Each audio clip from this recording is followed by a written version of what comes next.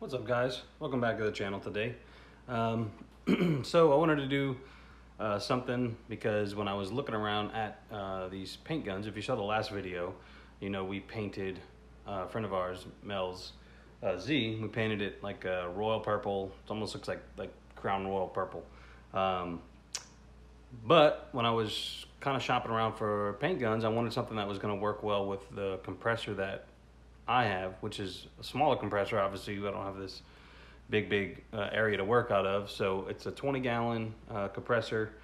It will do, I think it's about 6.5 CFM at 40 PSI. So I needed a gun that was going to work in that range, and I found one. It's made by Eastwood.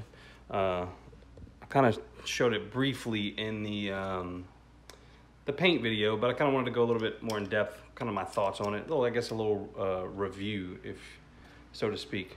So, but here it is. This is the gun itself. It's the Concours LT100, and it looks just like any other paint gun that you would have or have seen before, but it's specifically designed to work with lower CFM compressors.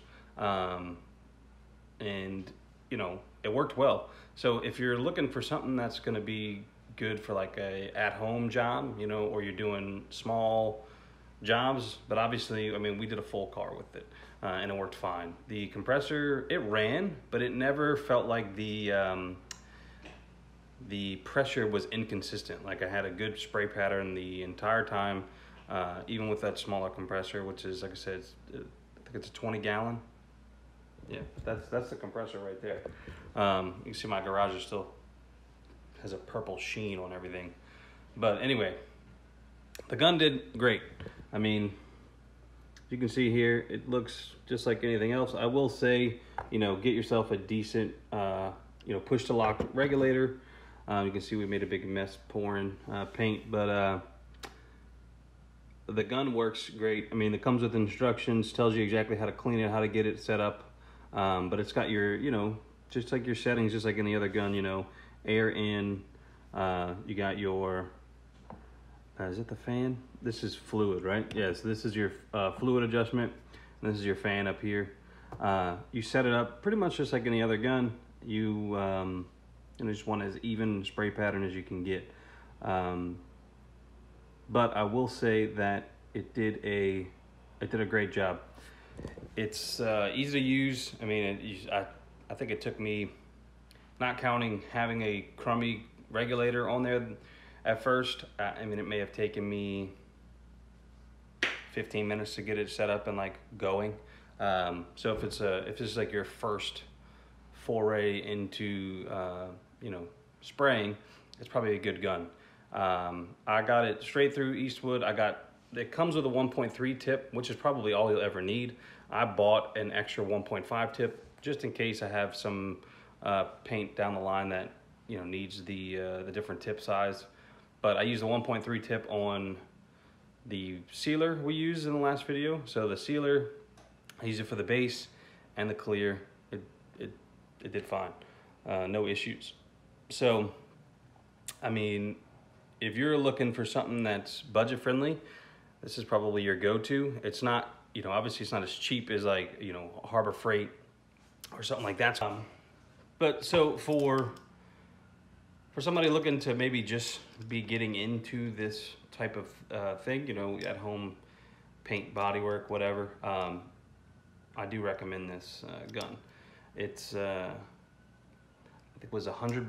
So it was $100 for the gun, and then I paid another, I don't know, it was like 15 bucks for the other fluid tip. So it was like 115 bucks plus shipping. I think total altogether, I think it was like 126 bucks or something like that for this gun. And it did great.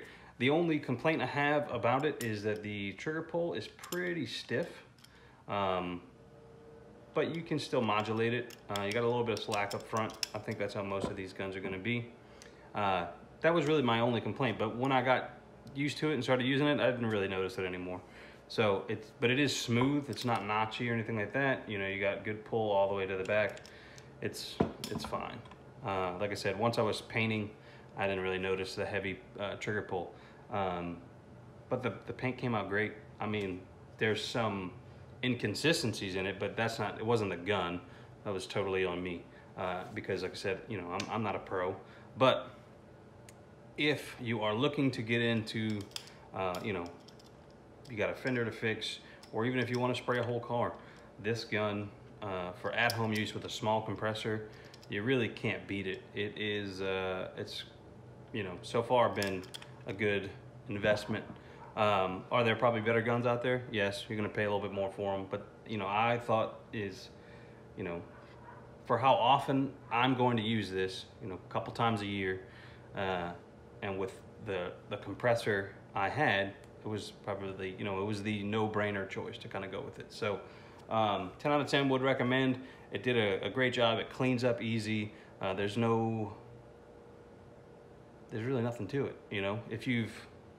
Even if you've never owned a paint gun before, you know, it comes with great instructions. It tells you how to break it down, how to clean it, how to go through everything. I mean, it's just easy. But like I said, buy yourself a good, I bought a snap to lock regulator for it. You know, you pull it out, adjust push it in. I would recommend getting a decent regulator. I tried it with a cheap one first. It doesn't work out really well. It's, the gun doesn't like it.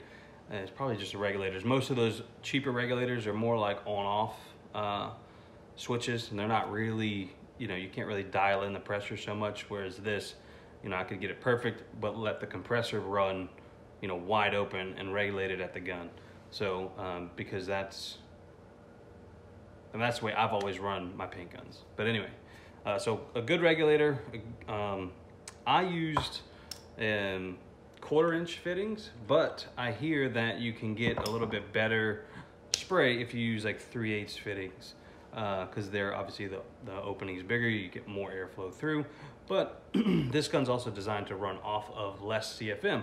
So in my head, I was like, well, if it's designed to run off less CFM, the quarters should be fine, and it worked fine. You know, I'll throw some stills and some video of the paint actually getting laid on and all that stuff, just so you guys can kind of see it in action. But the gun performed flawlessly. It did everything I asked for it, of it. Can't say anything better. So Eastwood Concours LT100, super beginner gun. Probably good for anybody, even if you're not a beginner, but if you're in a situation where you don't have a big compressor or a lot of airflow, that's the gun for you. So I would recommend it. I thought it was a good investment, and that's basically it. You know, if you guys have any questions about it that I can answer for you, you know, leave them in the comment section below. If you've used it and had different experience, let me know. I'd like to hear about it. But yeah, that's going to do it for this one, guys. Short, quick, down and dirty, just a review video. But if you liked it, give me a thumbs up. If you want to see more content, maybe not just reviews, but you know, we do all kind of projects around here, consider subscribing.